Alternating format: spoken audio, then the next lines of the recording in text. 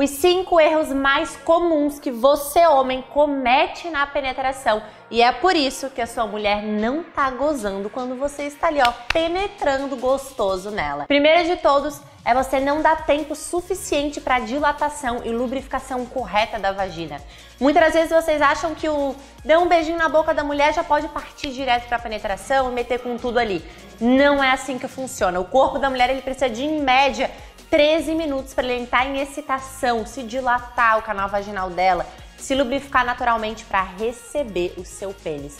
Então, excite muito bem essa mulher, faça uma boa preliminar, para quando você meter um negócio ir com tudo e ela estiver bem lubrificada, ao ponto de você nem precisar usar qualquer outro lubrificante. Segundo erro é você fazer de uma maneira profunda. Pode acabar sendo muito mais doloroso para algumas mulheres. Então, às vezes vocês acham que tu meter forte lá no fundo é sinônimo de prazer.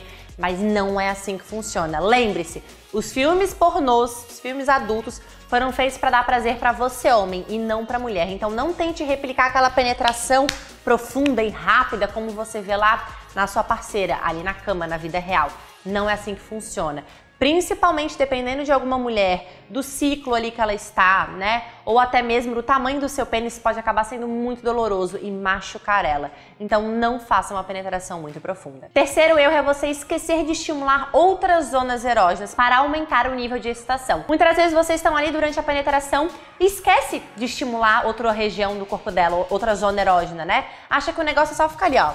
Pra dentro, pra fora, pra dentro. Não é assim que funciona. Esse vai e vem aqui não vai fazer a tua mulher gozar. Durante a penetração, estimula as zonas erógenas, passa a mão no seio, na bunda, aqui na nuca, enfim, tudo, abdômen, a pele é a maior zona erógena, né? O maior órgão sexual do corpo que a gente tem. Então estimula tudo, que tudo vai ser prazeroso pra ela. Ficar só no vai e vem da penetração não é vantajoso. Outro erro é tu sempre manter os mesmos movimentos mecânicos, sempre a mesma coisa, né? Assim, ó, só ali penetrando e penetrando. Isso também não é prazeroso. E é claro, tu não estimular o clitóris da tua parceira, seja até mesmo com o abdômen, em alguma posição, fazendo alguma fixação ali no seu corpo ou até mesmo com os seus dedos.